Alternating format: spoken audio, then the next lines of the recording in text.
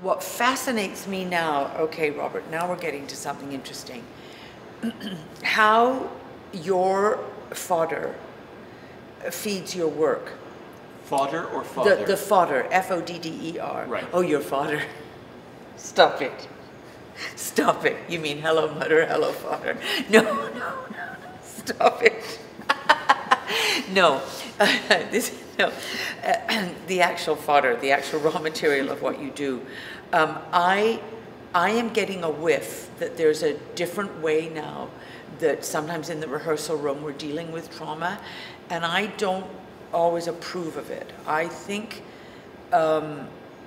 sometimes this stuff is better dealt with only through the text and some sharing, but not. First of all, sorry, you're talking about. I think that sometimes now we're asking for cushions. We're asking for a cushioning or a. I've even heard that sometimes people go trigger, trigger in rehearsal, where I think there has to be a very healthy way of addressing the fact that being in rehearsal means dealing with trauma, and you have to deal, and not always in a way that.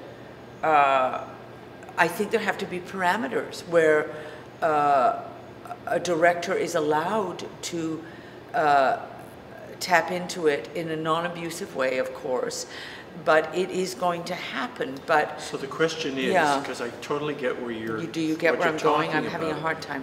What is expected of actors in rehearsal? What are we expected to bring? What are we expected to risk? What are we expected to take on to produce the art? And that's the question, because it's now up for grabs, right? Some people are saying, well, you shouldn't be expecting that level of whatever rawness or exposure from me because I'll be triggered and I don't want to go to those places. Well, then other people are saying, unless actor. you walk in the room with your entire self, there's no point you being here. So where do we go as performers as a world? Yeah, you can't be an actor if you don't go there. But I think the level to which you allow, I think it has to be done within the parameters of the role. So first of all, you set up strictures for the workplace. I was one of the first ones to go, oh God, if there's too much respect, are we going to get anything done?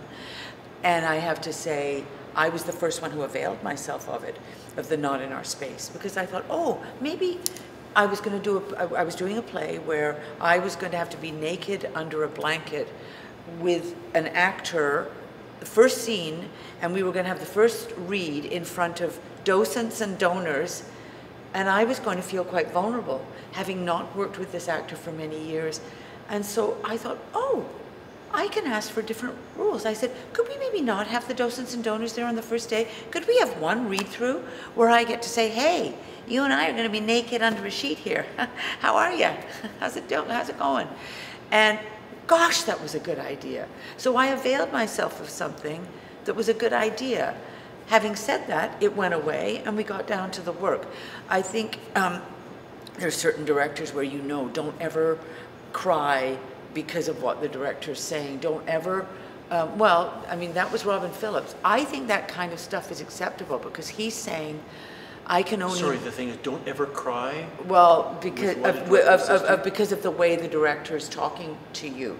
Go and cry elsewhere. Where? Oh, so if you are upset or something is triggered, or how a director's talking to you, don't have it in the room, go and deal with it. Well, only in as much as you're channeling it through the role. Now that he might not survive in today's industry, but he probably wouldn't, but part of me says there have to be ground rules about, so for instance, Pip Minthorpe, with whom we've just worked, was so respectful and inclusive in terms of, we were very clear about that we were all coming from different cultures and that we all had different sensitivities. And he was really clear about addressing them, but it was always in the context of the work and the role and the map of the play. And so I guess I would say every bit of trauma has to be addressed, actually.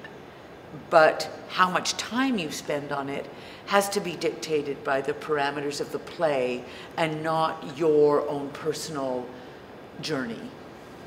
Sorry, that may sound cruel, but there are elements of the personal journey that I think we have to take on ourselves.